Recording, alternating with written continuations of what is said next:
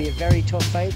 We're not underestimating. This guy's a very dangerous opponent. Irish fans will remember he came over here and blasted out Bernard Dunn in the first round. 90 seconds I think the fight lasted. He'd have to be very disciplined and very fit, and he will be. I'm honest enough to know that I'm not ready right now to be boxing the very, very top boys in the world, but I'm ready for the top boys in Europe, and you know, I win this title, give me another 18 months defending it, and I'll be ready to take on the rest of the world.